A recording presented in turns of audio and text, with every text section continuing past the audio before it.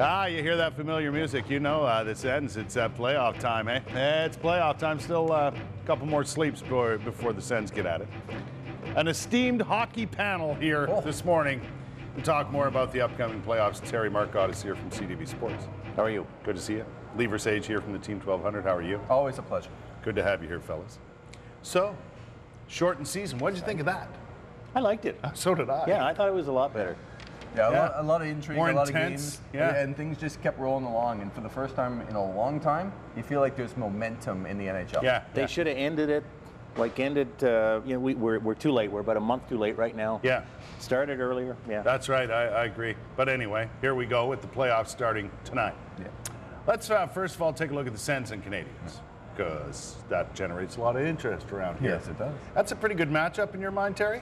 I think it's a dream matchup. Marketing-wise, it's a good one. It's nice to be playing Montreal. I think it's a good matchup for the Ottawa Senators. The Senators aren't barn burners.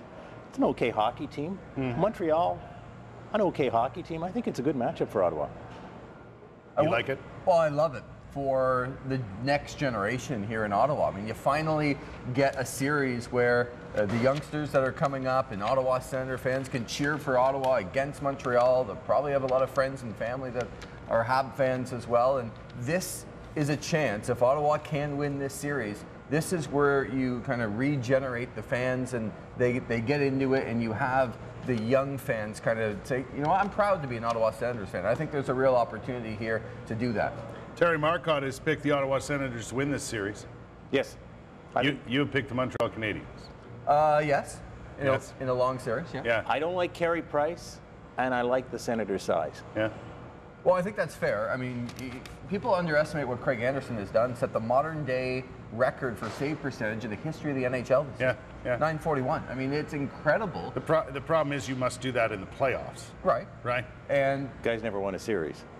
the two worst goaltenders, though, coming into the playoffs with save percentage, number one, Carey Price. Yes. And number two, Jonathan Quick. But he obviously knows when to turn it up as well. You guys have both picked Pittsburgh. That's no surprise. You've both picked the Rangers to beat the Washington Capitals.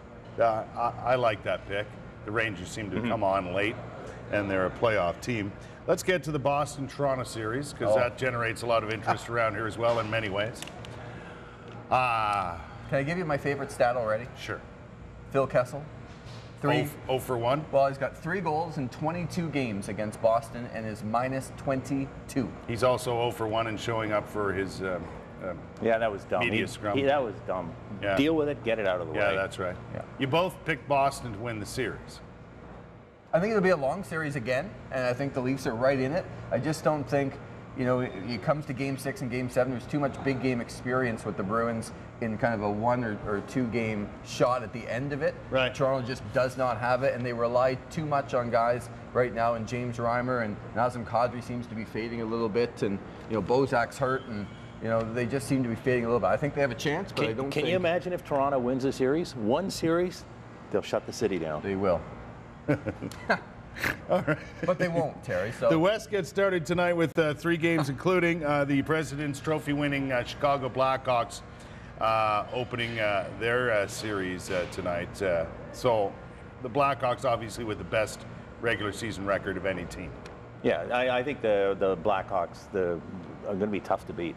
Yeah. Well, yeah, and I think they got a real tough road. I mean, you look at the 1 versus 8 Pittsburgh against the Islanders, I think everybody gives it to Pittsburgh. Yes, Chicago had a great year. Yeah. They're facing a real good Minnesota Wild team. And I think the road for Chicago with, I don't want to say suspect goaltending, I know they have great team defense, but I don't think you think Corey Crawford or Ray Emery, that guy's going to win a Stanley Cup. And they could have 3 really tough series ahead of them. I don't think the Blackhawks are as much of a lock as people think. Vancouver, you both picked Vancouver to win their opening round series? Yeah, I like the goaltending, and I like the experience of the Canucks. Is it going to be Schneider? Is it going to be Luongo?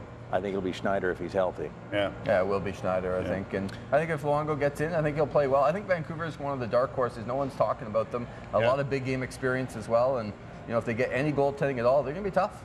LA, St. Louis, you split on this one. Terry picked LA, the defending Stanley Cup champions. You picked the Blues of St. Louis. I think the Blues were the second best team in the West last year. They just ran into the LA Kings. It depends on what Brian Elliott does, but They have added Jay Bouwmeester, and I think a great team defense there. Yeah. And I don't think the Kings might have that the second year round. You said it, Brian Elliott. Well, yeah, absolutely. But Jonathan Quick again. Yeah, but under worst the safety pressure, team that's Brian coming in. Elliott cracks. We all know Exactly, Brian Elliott. Better That's team why. defense this year in St. Louis Brian than it was in Elliott. years past. that. Brian Elliott, he cracks. Yeah. And what happened to Halak? Yeah. What happened to that guy? We might see Jake Allen before it's all said and Yeah, done. no kidding. The only other series is Detroit and Anaheim. Again, you split on that. You took Anaheim, you took Detroit. The Red Wings, 22 straight years in the playoffs, and a bit of a surge at the end of the regular season to get in. Nick Lidstrom, not the same team. That's No, why. you're right. Yeah. The depth is missing, I think, Yeah. from Detroit. Well, but we saw Datsuk and Zetterberg elevate when they needed to the most at the end. They're playing playoff hockey. I love Jimmy Howard in net too, and boy, Anaheim started off real well. I don't see them playing as well as they did before. I think it's a real tough series. Yeah, I think it's going to be fun to watch starting tonight.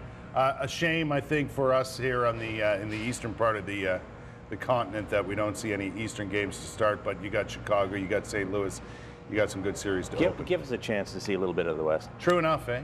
And one quick note on the Sens while we have 30 seconds to go here. What is the effect of Erik Karlsson coming back on this team?